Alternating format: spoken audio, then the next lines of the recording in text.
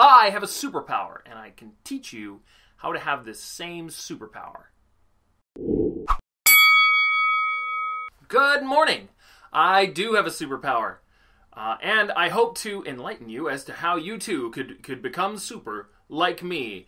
Some superheroes fight crime. Some of them are immune to bullets or fire or lightning, although I don't know how often do superheroes really get hit by lightning. I mean, obviously more than regular people, and at least once if you're the Flash. But regardless, my superpower, my immunity, I am immune to boredom. I am immune. It can hammer at my gates all that it wishes, and I will never give in. And this is not because I am a supernaturally interesting person or anything like that. I have had a lot of really boring jobs, and if you have a boring job at which you are bored, it will drive you up the wall. So I had a choice. I was like, either hate my job for the whole time I'm there, or learn not to be bored.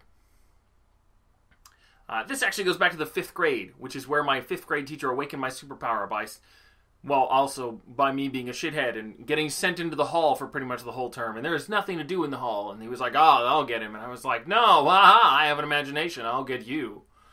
I was determined to stick it to him by not being bored and tormented in the hall. And I would imagine shapes and things.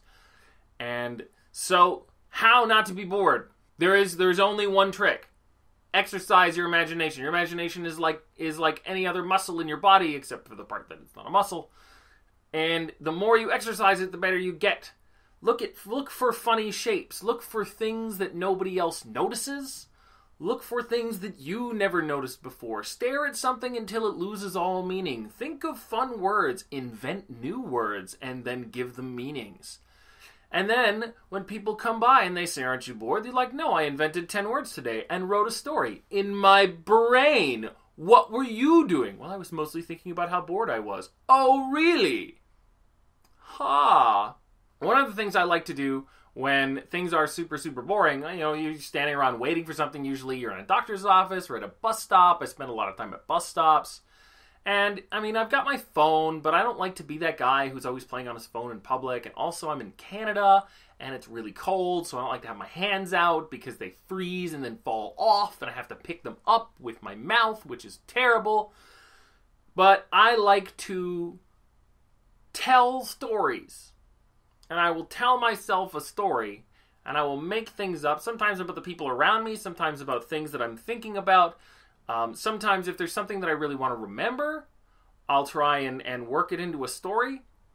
And sometimes I write those stories down in a place where you can visit down below. Not very often, not as often as I should. And sometimes I don't. But it keeps my mind active. And it keeps me from being bored. I also make plans. Whether I'm designing stuff in Minecraft, or thinking about what I'm going to do, or thinking about what I'm going to eat for dinner, I will make plans, and I will refine the process of those plans in a way that is probably not healthy, but is also not boring. And years of doing this have made me essentially immune to boredom. When nothing is happening, I'm like, no, I can make things happen. And that is really the lesson to take away from things that are boring, is that things aren't boring, people are boring. That's probably not true, but I'm going to leave it in anyway. But when things are boring, it is because we're sort of letting nothing happen. When really we are empowered to make things happen. Whether that's mop bucket jousting or simply writing, which I should be doing.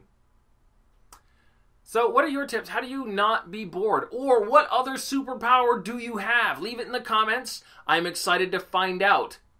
And maybe we'll form a super team. Alright, I'll see you guys on Friday. Oh, goody, I want my darling and my joy. Said, oh, goody, I want my darling and my joy. Oh, goody, I want my darling and my joy. Oh, the night and morning.